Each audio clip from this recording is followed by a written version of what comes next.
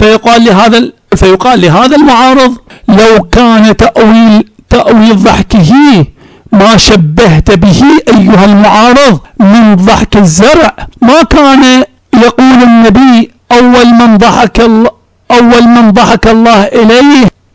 في الحديث أتى عنوان أو هذا المقطع: أول من ضحك الله إليه. يقول: ما كان يقول النبي أول من ضحك الله إليه، لأن خضرة الزرع ونضارة الزرع، لأن خضرة الزرع ونضارته بادية لأول ناظر إليها وآخر. انتبه جيدا. يقول: ما كان يقول النبي أول من ضحك الله إليه، لأن خضرة الزرع ونضارته بادية لأول ناظر إليها وآخر. لا يقصد بضحكه، أي لا يقصد الزرع. عندما يقول الزرع يعني انشقت الأرض، خرج الزرع، ظهر الزرع، كما يقال ضحك الزرع، ضحك النخل، ضحك الطلع، عندما ينشق الجيب ويخرج الطلع مثلا. فهذا هو الضحك، له استخدامات كثيرة. فماذا يقول؟ لاحظ، هو تشبيه، هو تأويل، هو مجاز، فقط الإشارة والكلام لمن يعرف الحد الأدنى من المعاني اللغوية والاستعمالات والاستخدامات المجازية والحد الأدنى من المعرفة في البلاغة، حتى ليس على نحو الدراسة. إذن هو معنى مجازي، هو معنى مؤول، هو معنى آخر.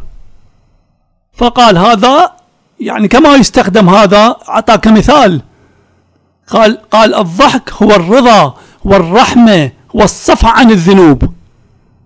ويعطي مثال يقول: كما يقال في الزرع يضحك. فما علاقة هذا؟ أعطى مثال. لاحظ، مثال لاستخدام واستعمال عنوان الضحك في غير الضحك الظاهر والضحك المنصوص عليه، والضحك الذي يمثل المعنى الحقيقي والأقرب والظاهر لللفظ. لاحظ ماذا فعل؟ ذهب يناقش هذا عنوان الزرع. والزرع عندما يضحك فهو عندما يظهر الزرع، عندما يظهر الطلع، عندما يضحك الطلع، يظهر الطلع، يظهر الزرع، فكل من ينظر إليه فيشاهد الزرع، يشاهد خضرة الزرع، يشاهد نضارة الزرع. والزرع ليس عنده اختيار، ليس عنده شعور، يمنح الخضرة والنضارة لهذا ويمنع هذه عن تلك، بينما الله سبحانه وتعالى له هذه القدرة والاختيار، يعطي لهذا ويمنح لهذا ولا يعطي لذاك. لاحظ، هذا هو الجهل. التفت جيدا. فقط أهل اللغة، أهل البلاغة، القضية واضحة عندهم. هذه من مهازل المهازل، من مهازل المهازل. هؤلاء هم أئمة التوحيد. من مهازل المهازل. واقرأوا عن هؤلاء في كتب الرجال، في كتب الجرح والتعديل. ماذا يعطون لهؤلاء من عناوين ومن قدسية ومن درجات علمية، وهم بهذا المستوى من الضحالة. أبسط الأمور العرفية اللغوية لا يعلمون بها، لا يفقهون بها. فقط أريد أن أشير لهذا. التفتوا جيدا فقط حتى الجميع حتى يكون على علم وعلى يقين. في الاستخدام المجازي، في الاستعمال المجازي، في التأويل، في المؤول ماذا يحتاج؟ يحتاج إلى جهة تشابه واحدة تبرر له وتصحح له المجازية، تصحح له التأويل. اسألوا عن هذا وافهموا هذا الأمر. التفتوا جيدا. يعني عندما مثلا كتقريب للمثال، عندما تريد أن تصف شخص بأنه تستخدم لفظ الأسد لهذا الشخص. التفت جيدا. يعني كمثال أعطي أنا، إذا لاحظت اشتراك بالشجاعة، هذا الشخص كان شجاعا، فهل يصح أن تستخدم لفظ الأسد تقول هذا أسد أو لا يصح؟ الكل يقول نعم يصح. لاحظ بلحاظ الشجاعة. الآن سأقرب الفكرة. لو كان هذا الشخص الشجاع من بلاد أفريقيا، لو كان هذا الشخص الشجاع، لو كان هذا الشخص الشجاع يشبه وأقرب ما يكون، وطبعا الأكرم عند الله هو الأتقى، لكن نتحدث عن صورة، عن شكل. أقرب ما يكون إلى القرد، يشبه القرد. الآن هل يصح لك الاعتراض تقول لا يصح استخدام الأسد بخصوص هذا الشخص الذي يشبه القرد؟ هل يصح منك هذا؟ هل يعقل أن يصدر منك هذا؟ لاحظ، أنت إنسان عرفي، إنسان تتحدث بالعامية، تفهم العامية. أنا قلت هذا أسد بلحاظ الشجاعة، فإذا كان يشبه القرد أو يشبه الكلب أو يشبه الخنزير أو يشبه الطير أو يشبه الدجاجة، الماعز أو غير هذه من الأشكال، هل يوجد مشكلة هنا؟ هل يكون استخدامي واستعمالي للفظ الأسد بحق هذا الشخص ولهذا الشخص بلحاظ شجاعته، هل يكون هذا الاستعمال على نحو الخطأ والغلط؟ يا تيمية، يا حجور يا عقول متحجرة، فأنتم كم تدحضون في ما تقولون على الآخرين. التفت جيدا، فالمؤول المنزه المقدس والمريسي هنا ليس دفاعا عنه، لكن في هذا المقام لاحظ جهة تشابه، فصح عنده التأويل، صح عنده المجاز، صح عنده الاستعمال والاستخدام، وانتهى الأمر. الآن يوجد، لاحظ، إذن في الاستخدام المجازي يكفي جهة واحدة للتشابه ويصح الاستخدام والاستعمال المجازي ويصح التأويل، حتى لو وجدت ملايين الاختلافات، وانتهى الأمر. يقول لأن خضرة الزرع ونضارته بادية لأول ناظر إليها وآخر، لا يقصد بضحكه، لا يقصد الزرع بضحكه إلى تقي ولا يصرفه عن شقي. فكم تدحض في بولك وتأثر في قولك وتغر من حولك.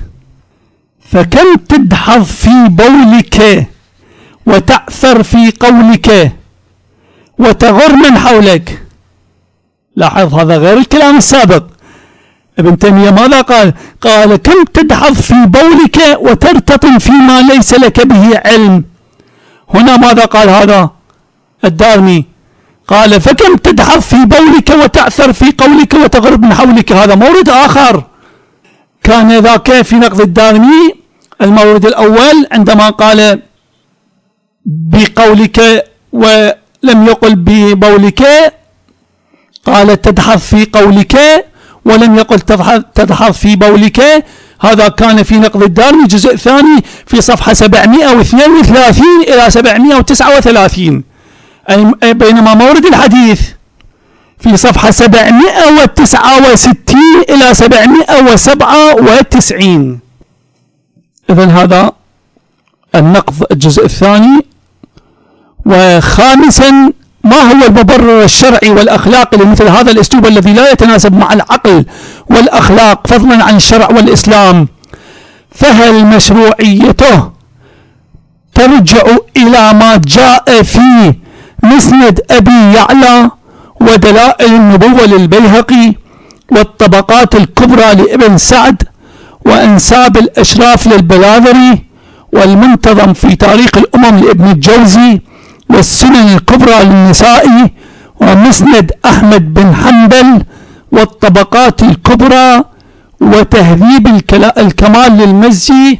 عنهم سمعت عبد الله بن عمرو يقول لأبيه أبتي أما سمعت رسول الله صلى الله عليه وآله وسلم يقول لعمار حين يبني المسجد إنك لحريص على الأجر؟ النبي صلى الله عليه وآله وسلم يقول لعمار. ومن الراوي؟ الراوي عبد الله بن عمرو بن العاص، رفيق معاوية وزميل معاوية وحبيب معاوية، عمرو بن العاص. هذا عبد الله بن عمرو يقول أما سمعت رسول الله صلى الله عليه وآله وسلم يقول لعمار، هذا عبد الله يقول لأبيه أما سمعت رسول الله صلى الله عليه وآله وسلم يقول لعمار حين يبني المسجد إنك لحريص على الأجر؟ قال أجل وإنك من أهل الجنة ولتقتلك الفئة الباغية. قال بلى قد سمعته. قال فلم قتلتموه. هذا عبد الله بن عمرو يقول لعمرو بن العاص، يقول لأبيه فلم قتلتموه إذا أنت سمعت هذا من رسول الله صلى الله عليه وآله وسلم. قال التفت ابن العاص فالتفت إلى معاوية، هذا صحابي وهذا صحابي، فالتفت إلى معاوية فقال يا أبا عبد الرحمن، يا معاوية يا أبا عبد الرحمن، يا أبا عبد الرحمن ألا تسمع ما يقول هذا؟ قال أما سمعت رسول الله صلى الله عليه وآله وسلم يقول لعمار وهو يبني المسجد ويحك إنك لحريص على الأجر ولتقتلك الفئة الباغية؟ قال بلى قد سمعته. قال فلم قتلتموه؟ يعني حكى له هذه الحكاية أو ما حصل بينه وبين ابنه.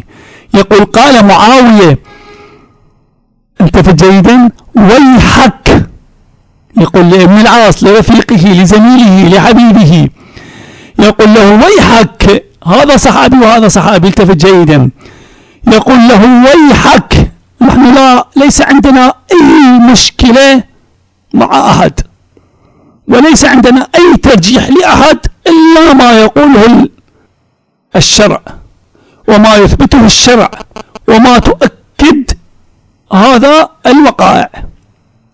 فابحثوا عن الأعمال، عن التوجهات، عن المواقف، عن الإيمان، عن الثبات. قال معاوية ويحك ما تزال تدحض في بولك، ويحك ما تزال تدحض في بولك. هذا هو النهج، هذا هو المنهج، هذا هو السلوك. أو نحن قتلناه، ويحك ما تزال تدحض في بولك أو نحن قتلناه، إنما قتله من جاء به. ما تزال تأتينا بهنة تدحض بها في بولك. هذه أنا ذكرت عدة مصادر ويوجد يعني بعض الاختلاف في المصادر بين مصدر وآخر. إذن هذا قال ويحك ما تزال تدحض في بولك أو نحن قتلناه إنما قتله من جاء به، أو قال وما تزال تأتينا بهنة تدحض بها في بولك نحن قتلناه إنما قتله الذين جاءوا به، يعني عليا وأهل العراق. هذا الراوي يقول. وفي رواية أخرى نحن قتلناه إنما قتله علي وأصحابه جاءوا به حتى ألقوه بيننا.